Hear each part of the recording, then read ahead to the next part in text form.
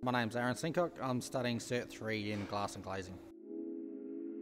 I've been in the industry for 10 to 12 years now, so this course is my final step to getting my qualification so that I'm qualified to go on bigger sites and whatnot. The support at TAFE SA is pretty good. The lecturers know what they're doing and are always keen to give you a hand and help you out. Basically, I enjoy the course because it gives me a chance to learn from guys that have been in the industry for a long time and freshen up my skills and tidy all that up. The equipment and facilities here are pretty good. Some of this machinery we don't get to see because we're from the country, so it's always nice to experience that sort of things and work with them. The course structure's been really good. It's start at the start and work your way up, so it's the best way to go.